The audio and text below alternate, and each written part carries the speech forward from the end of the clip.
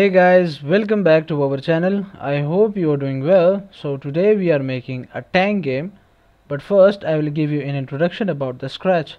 Okay, so this is our code area, this is our code blocks, this is our stage, this is our sprite, and this is our sprite area. Okay, so let's get started. So the first thing will be, we will delete this sprite and we will upload our own backdrops that I have downloaded from the Google. Don't worry, I will give you the links in the description. You can also use it for yourself. Okay, after that, convert it into vector.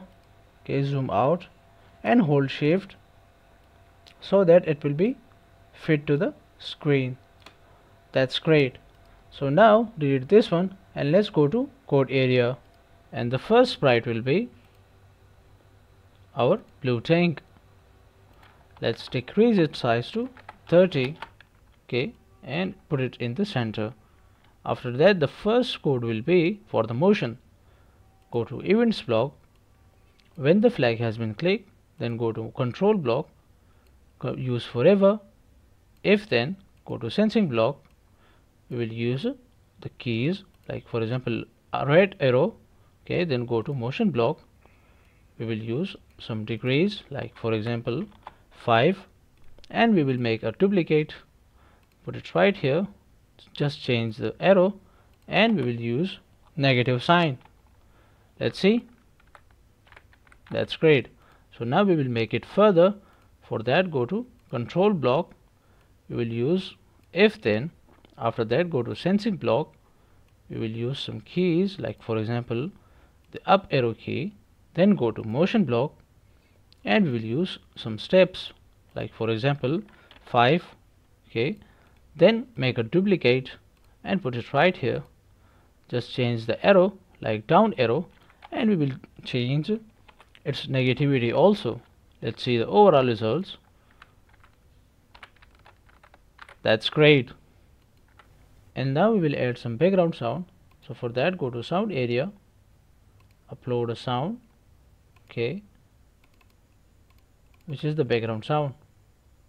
After that, go to code area, let's put it side ahead, and then go to events block. When the flag has been clicked, go to control block, use forever, then go to sound block, and we will use this block. Let's see. That's great. So now let's add another sprite, that is our bullet. Okay, let's decrease its size to 50. That's great.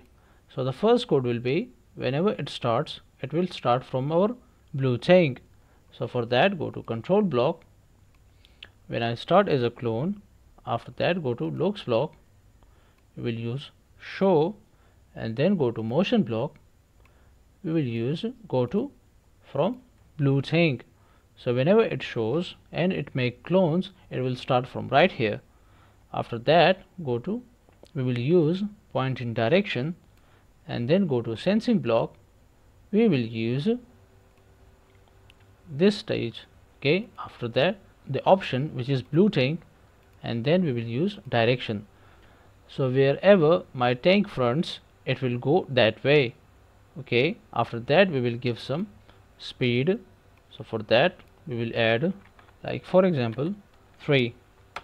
Okay, after that we will use, go to control block, we will use repeat until, and go to sensing block, we will use the edge.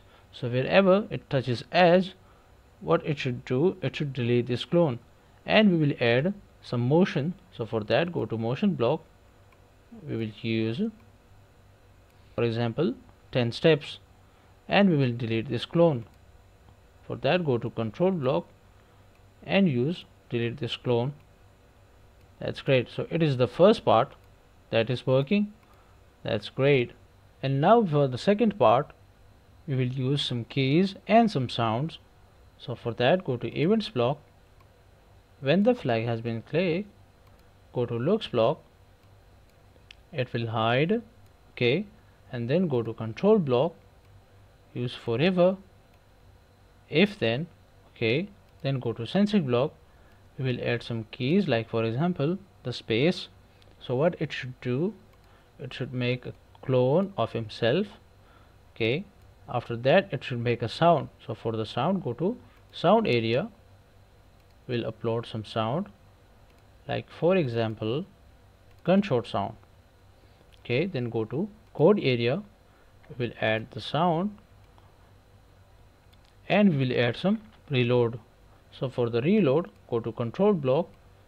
We'll use, like for example, the wait 0.3 seconds. Okay, that's great. Let's see the overall results.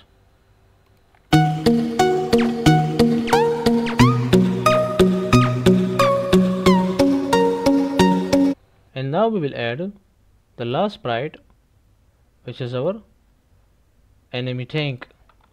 Okay, let's decrease its size to 30. Let's put it right here. So it has a lot of costumes. So for that, go to costume area. We will upload its costumes, like red, green and white. That's great. Now let's go to code area. So the first code will be, it should respawn from right here. So for that, go to control block. When I start as a clone, after that it will show. Okay, so we will use the show, and then it will go from random places. So for that, go to motion block. We will add this coordination, and then go to operators block. We will use this random pick.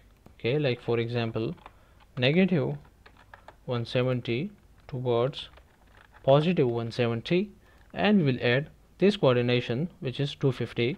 So we will add 250. Let's see. And the second part will be, whenever it respawns from right here, it will go towards the blue tank. So for that, go to control block, use forever. After that, go to motion block. We will use point towards the blue tank, and now we will add some speed. So for that, we will add some steps, which is, like for example 2 steps. Let's see. That's great. And now whenever the enemy touches the bullet, what it should do, it should hide and respawn from right here, and there will be some plus in the kills. So for that, we will add some our own variable, like for example kills. That's great. Let's put it here. Okay, after that, go to control block. We will use if then. Okay, then go to sensing block. We will add touching bullet. So whenever it touches bullet, there will be some change in the kills, and it will hide and respawn from right here. So for that, go to logs block. Okay, we'll add hide, and then go to variables block, change kills by 1. Okay, so this set is incomplete by the other set, which is I'm going to show you, in which there will be, it will change its costumes and it will create clones of himself. So for that, go to events block. When the flag has been clicked, then go to logs block. Again we will add the hide. After that, go to variables block, set kills to 0.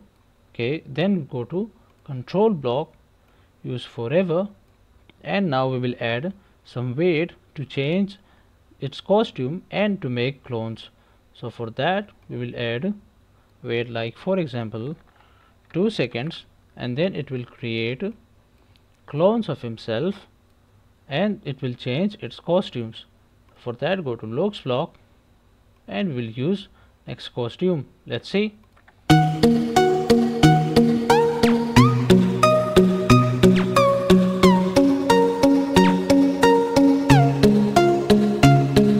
That's great.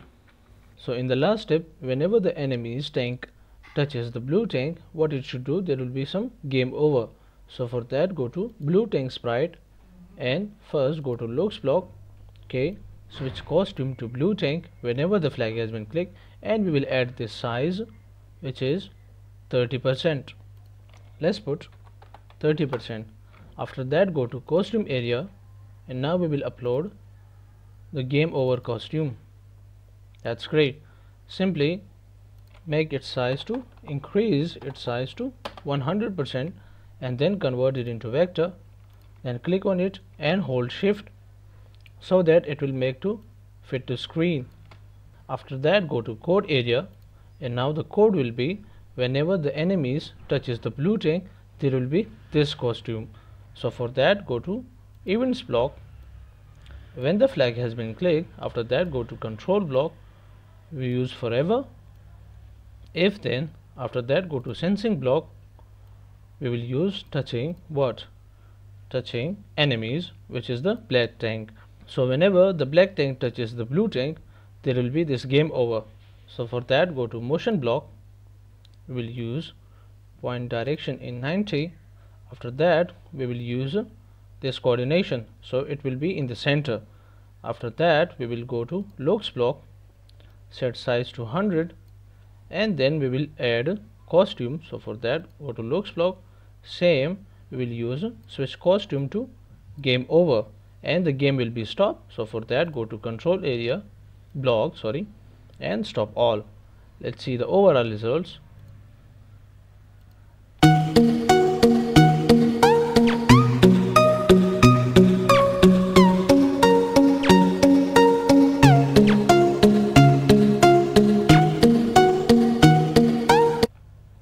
I hope you have learned something new today. Please make sure to like and subscribe, and I will see you in the next video. Goodbye.